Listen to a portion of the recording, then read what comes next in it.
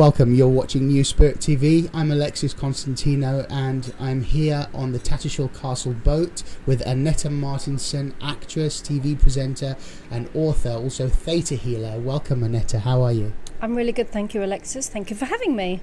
It's a pleasure. Tell me about your work at the moment. I believe you're acting? Yeah, my main focus is acting at the moment, and I also do theta healing on the side. Tell me a little bit about theta healing. What is it? We've had some previous discussions about it, but just tell people that don't know what it is.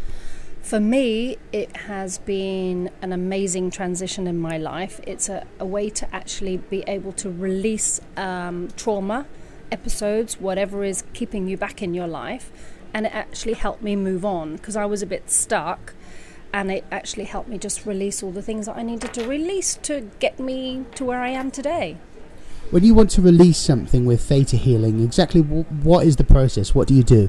Well, basically what happens is you go up to the light and you ask for healing. You go through certain procedures, which, might take me a while to tell you, but you go through patterns and programs, past lives, vows, commitments. There's lots of things to it.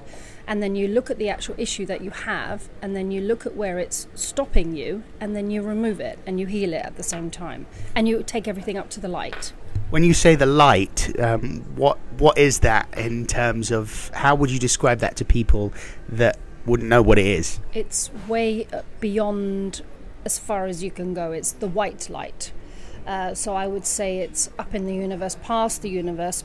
I would say it's more where the creator is, the source. That's what I would say is the light. The source of all that is. Exactly, the source of all that is. That's where theta is basically based. That's where you do all the healing work. Right. And what brought you into the field of mind, body, spirit? Because I know that you set up mind, body, spirit with another person in Cyprus. I did. About 12 years ago, I was at a yoga class with Francesca Pinoni, and we both wanted to do a mind, body, spirit exhibition, but we both decided it was way too much work for just one person to do. So we said, well, let's do it together. So we started the mind, body, spirit, and of course, through that time, I also learnt various different therapies, and I also self-developed myself and did certain things to help me move on in life, I think, and release all my feelings of being not good enough. I think everybody deals with those feelings of lack of self-worth, and particularly people that have experienced abuse and hardship of different sorts. What has been the thing that has been the primary shifting point in your life?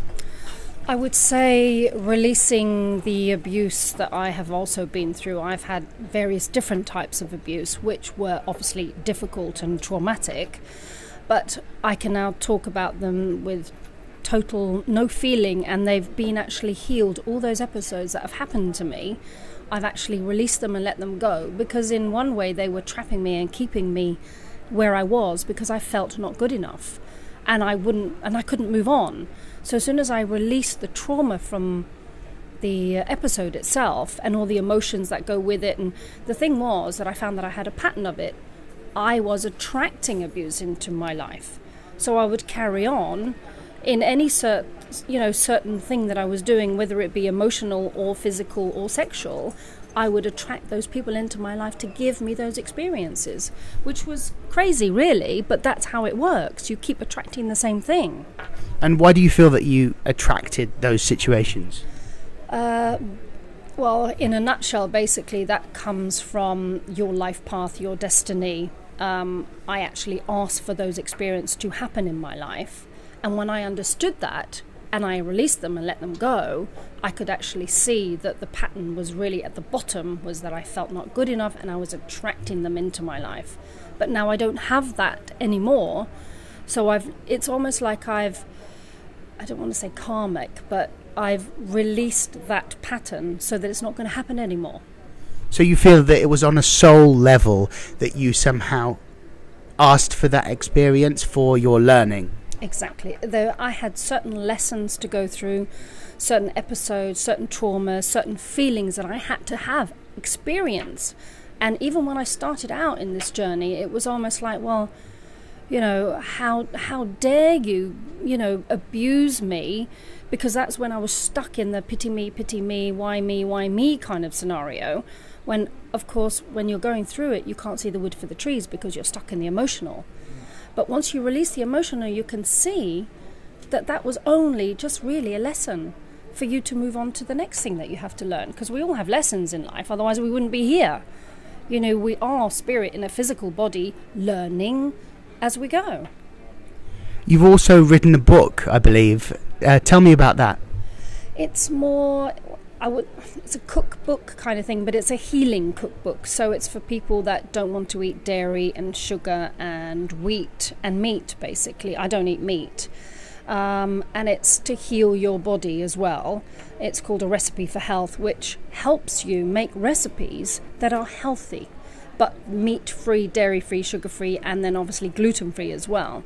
Because my time in Cyprus, I noticed that there were so many people that had intolerances, and they wanted to be healthy, and they were vegan. So I put everything all together into one cookbook. That's brilliant. And where can people purchase that book? The book's actually on Amazon.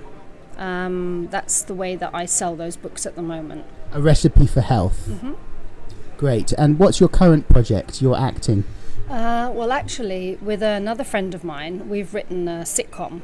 I have the original idea and she's written it. I said, you know, I've got this fantastic idea.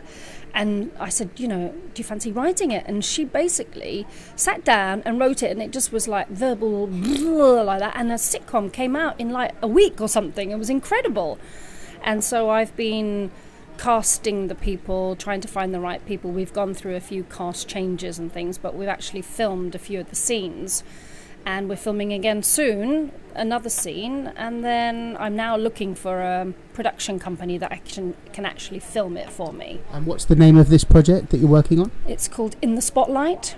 It's really kind of based on my life, kind of batty, crazy woman going through all these experiences in her life, and now she decides she wants to be an actress, and it's all about that really, and all the experiences that she has. You know, she goes to therapy, she goes to clairvoyance, she has past life experiences, and about her new career that she's doing in London, where she has her friends and bits and bobs like that. You know, not going to give the whole plot away. Autobiographical. But something like that, yeah. Yes.